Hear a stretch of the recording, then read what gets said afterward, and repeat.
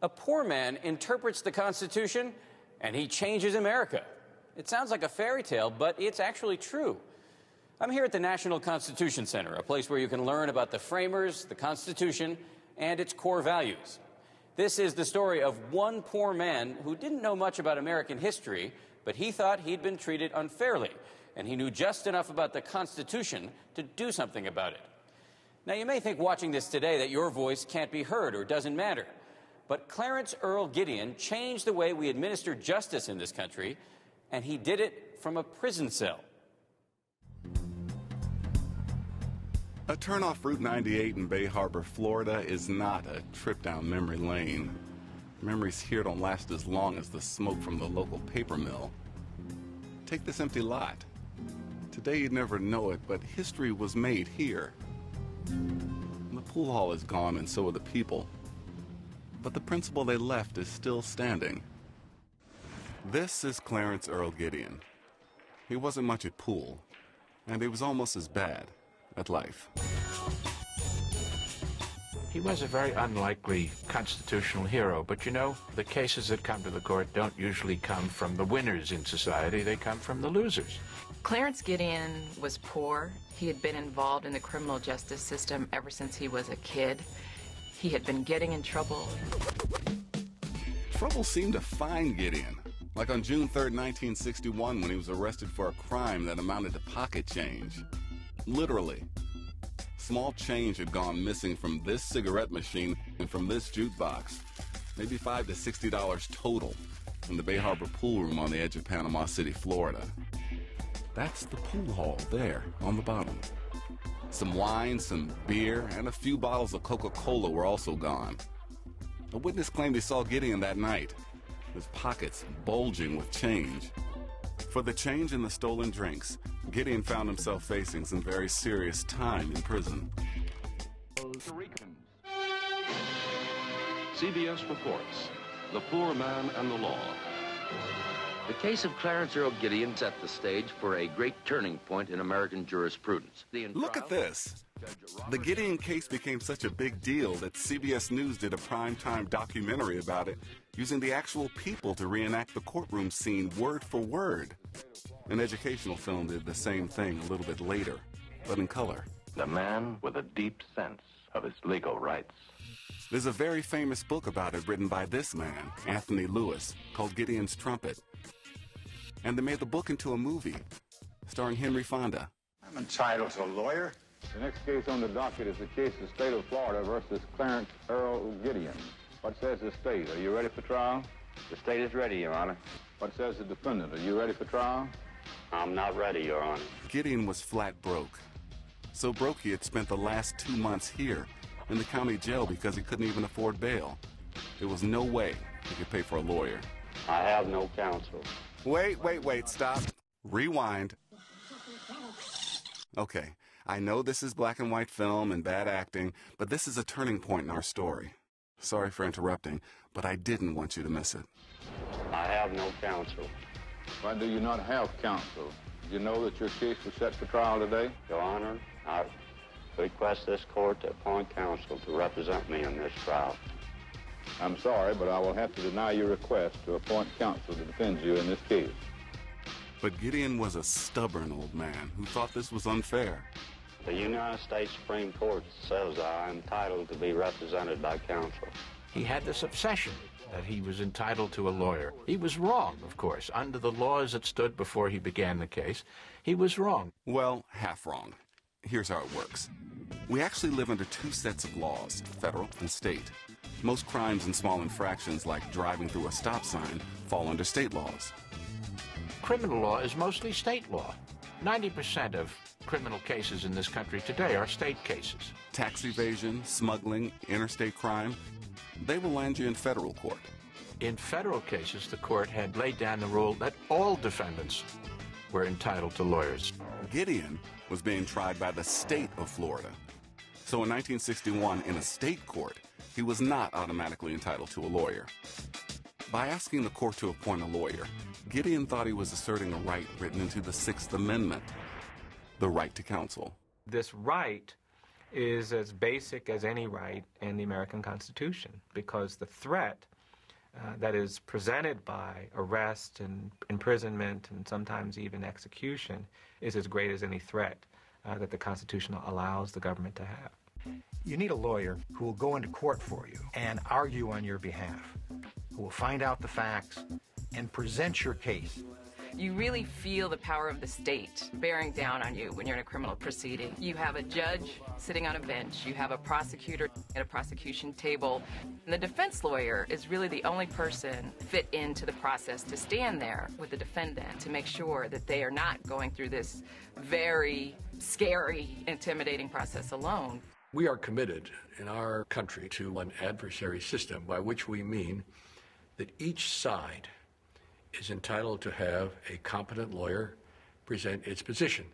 You'll see in a good adversarial process that when the prosecution does present the case, that the defense lawyer's role is to come in and challenge that case. And our founding fathers believed that through that kind of push and pull of an adversarial process, the truth would somehow emerge and a jury would be left with enough information to decide what really happened. But Clarence Earl Gideon had to defend himself because the state of Florida had denied him a lawyer. The entire trial lasted only a day, and a jury found him guilty before it was time for dinner. He was sentenced to the maximum, 5 years in prison. For thousands of cases just like this, the story ends here, walking into prison and doing the time. But this time, Gideon went to prison convinced he didn't belong there. He still said he was innocent, and that without a lawyer, the state of Florida didn't give him a fair trial. So he did something most people would attribute to insanity or fairy tales. With a pencil and a prison notepad, Clarence Earl Gideon wrote a petition to the Supreme Court of the United States. The Supreme Court has a category of cases it calls informa pauperis cases. That means cases brought to the court by people who are too poor to pay the usual fees and too poor to print up their documents. Poor people can file just with a typewritten or even handwritten document, and Gideon's was handwritten. It was a letter on lined prison stationery. You couldn't imagine a simpler, more elementary way of getting to the highest court in the land. But why would the Supreme Court decide to hear the case of a poor man with no lawyer who was already in prison? Because the Constitution allows even the poorest citizens to be heard and have an impact on the rest of us. Lightning strikes from the ground up. It may have been sparked by Gideon, but there on the court was Justice Hugo Black, ready to catch it. He was the most influential member of the Supreme Court during his time. Black felt that people should not be disadvantaged in getting justice because they are poor.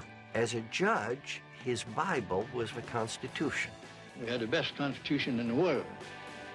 And if we would follow it, it'd be all right. He always kept the Constitution in his pocket. And I, as most of his former clerks, keep the Constitution so that when there's a question, you look to the Bible, you look to the language. Alabama Senator Hugo Black was President Roosevelt's first nominee to the Supreme Court. It was big news in 1937. And for over 30 years on the Supreme Court, from FDR through the Civil Rights Movement, on into the Nixon administration, Hugo Black stood for the equality of the ordinary citizen. Black had been the champion on the court for the principle that the various provisions of the Bill of Rights should be applied to the states. The passage of the 14th Amendment made the Bill of Rights applicable to the states. Okay, here's what this means. The Bill of Rights, which originally applied only to Congress and the federal government, also applies to the states, because the 14th Amendment says states can't deny citizens fundamental rights. The 14th Amendment, passed in the bitter aftermath of the Civil War, was virtually neglected by the courts until Hugo Black argued that it could no longer be ignored. Every citizen, rich or poor, no matter what state they live in, said Black, is entitled to the same fundamental rights. But when Black arrived at the Supreme Court, the court didn't see things his way. The majority of the justices, these men, believed states should have more independence from the federal government. Early in Black's tenure on the court, a case would test Black's interpretation of the 14th Amendment. That case was Betts versus Brady, and Black was on the losing side. And Justice Black dissented in that case. It's a famous dissent. What he said was, in substance, you can't have a fair trial without a lawyer. So in the Betts case, Black writes, the 6th Amendment says citizens have the right to a lawyer, and the 14th Amendment says states can't deny that right. That a state can't deny people a lawyer because they are too poor to pay for one. He was in the minority, 6-3. The court decided that the states did not have to give everyone a lawyer, only those who were thought to have special circumstances. Then there had been one case after another in which the Supreme Court had been defining what was meant by special circumstances. And what happened was that more and more defendants and their lawyers tried to show the court that their client was entitled to a lawyer because they suffered from some special disability. The rule that you don't need a lawyer was being eaten up by the exceptions. And over the course of 2 decades, it seemed that each exception proved Black right in the Betts case. And he seethed for 20 years. He really thought Betts and Brady was decided the wrong way. He dissented, and he meant it, and he kept saying it for 20 years until it came time to decide Gideon against Wainwright. Now that the Gideon case was before the Supreme Court, Gideon really needed a lawyer. So the Supreme Court appointed Abe Fortas. Clarence Earl Gideon, who had no lawyer when he was tried in Florida, had appointed to be his lawyer in the Supreme Court someone who was probably one of the half-dozen sharpest lawyers in the United States. You know, they don't appoint the most powerful lawyer in the United States to represent somebody unless they want a deluxe performance.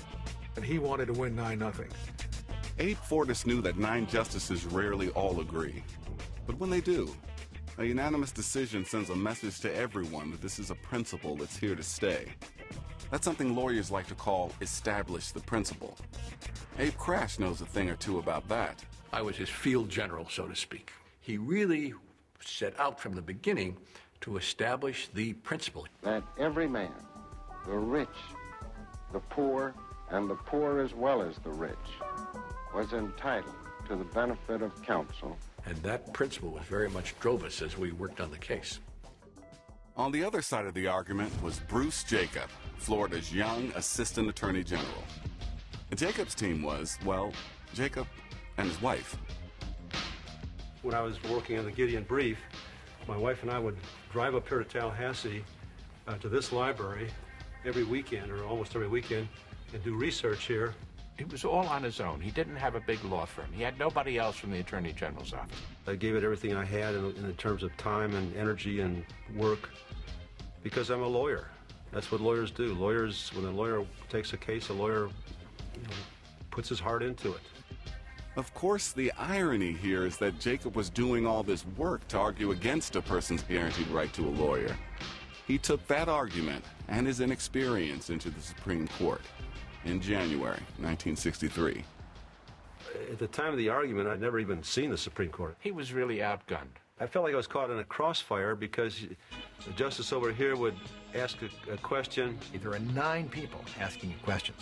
And one justice would ask a question, then before I'd answer that question, someone else would ask a question, then maybe a third person would ask a question. Bruce Jacob was interrupted 92 times by questions from the Supreme Court. It came so fast. It was a brutal experience. It really was. The irony is that Florida didn't think that indigent defendants needed lawyers, and they didn't seem to think that they needed many lawyers either.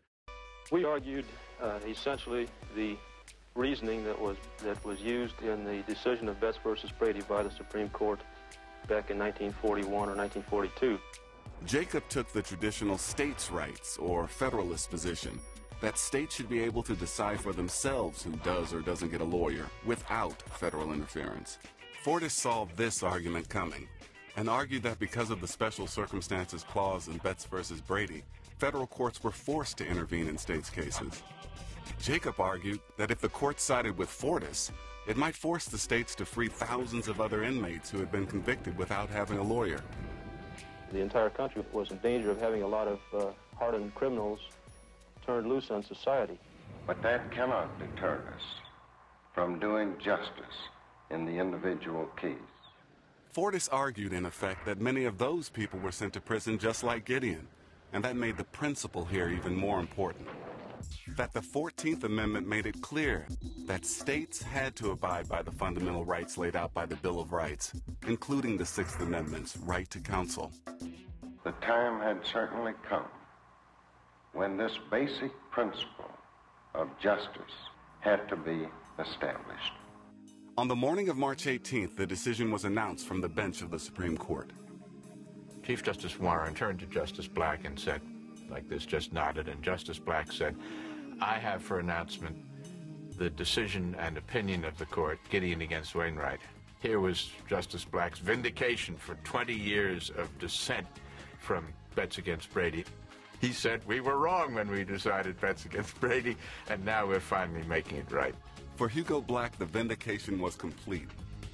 Not only did his belief in the 14th Amendment carry the day, but largely because of Black, the court decided in Gideon's favor, 9-0. The decision was unanimous. It was one of Black's greatest opinions. The day had arrived when this principle for which he had fought for so long as a justice was now the law of the land. The court had now truly established the principle, hanging right over its front door.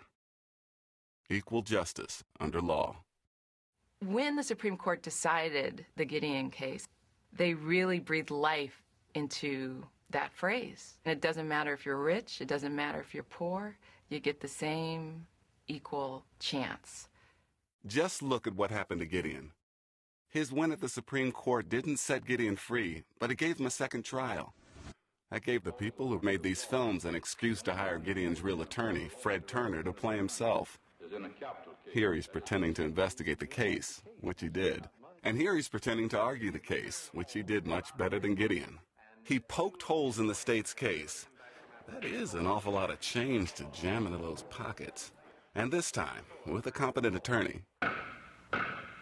Not guilty. So say you all, gentlemen? Yes, sir. Clarence Earl Gideon was a free man. The man who had won a landmark Supreme Court case went back to a modest and honest living, working odd jobs and pumping gas. Free, because of the principle he'd helped to establish. When I go to the United States Supreme Court and I see where it reads equal justice under law, I'm very inspired by that. I'm very comforted by that. But I'm also provoked by that, because I know that we don't have equal justice under law. I know that even now, even after Gideon, lots of poor people are treated unfairly. I see it as an aspiration, but I don't see it as something we've realized yet. It takes more than one person to turn a principle into a common practice. But the value of that right is that it's there, written into the Constitution and established as a goal for society to reach for and to live up to. People will fall short. Rights can be ignored or even trampled, but that's why it's written down. So that even a stubborn old man in prison can protect himself with nothing more than a pencil and some knowledge. If you know your rights, you can protect your rights. If you don't know your rights, you can't. They'll always be there if we protect them, if we fight for them, if we make sure they're not taken away. And that's the essence of the Gideon story. He understood he had a right, and it was being taken away from him, and he fought to get it back.